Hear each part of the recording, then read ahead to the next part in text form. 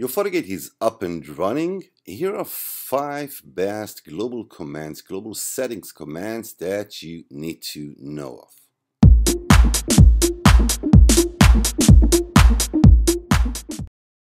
Alright, so let's start. We will start with the host name. You probably need to change the host name to the specific place or the task that your Fortigate does. So let's just open up the command line, config system. Now you can play around with system settings, and you can also use the system global settings. So here we will use the config system global. Let's just do that, and let's set the host name,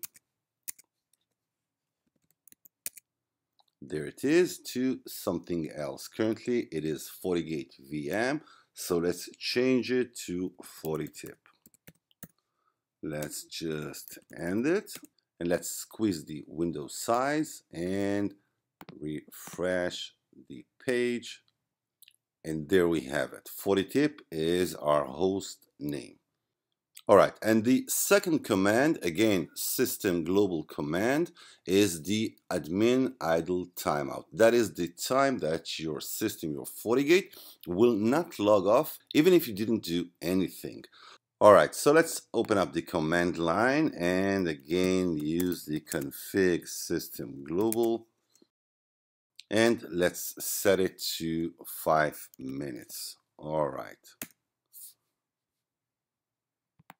Alright, now if we move to the system settings of the administrators, we can see that the idle timeout is indeed 5 minutes. Again, don't use more than 10 or 15 minutes. Alright, now the next setting is crucially important. It is the number of retries that your administrators get once it entered the wrong password. Now, you can set the threshold, the number of retries, and you can set the duration, the time that it will be locked. Alright, so let's just open up the command line, config system global again, and here we will set the duration first. Let's just move over and let's set it to 45 minutes.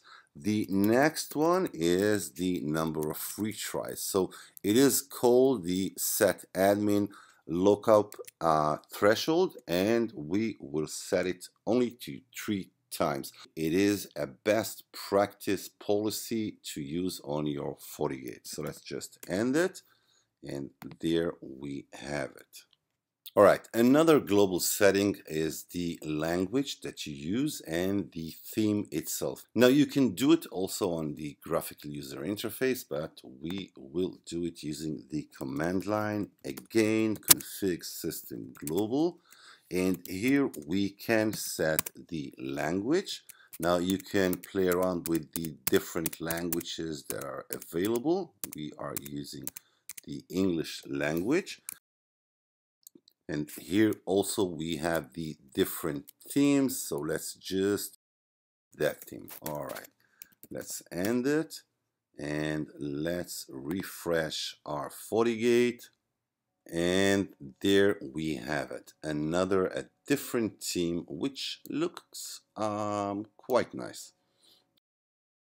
Alright, now the next and last command, that global command that we will look into, is the SSL version. Now when you use encrypted traffic, both sides actually negotiate, and if you're using at least TLS 1.1 or TLS 1.2 or 1.3 version, then the other side needs to support it whenever it connects to your Fortigate. Alright, so let's just open up the command line, again config system global, and from here we will set the SSL minimal protocol version. Now this is an evaluation license which doesn't support higher encryption, but if you will play around with the tab key, you will see that you have different options, either TLS 1.1, TLS 1.2, TLS 1.3. Be aware that not all services support 1.3. So the default here in your FortiGate is 1.2. And the last thing, whenever you wish to play with the different global settings, press the get command and you will see all the options that are available.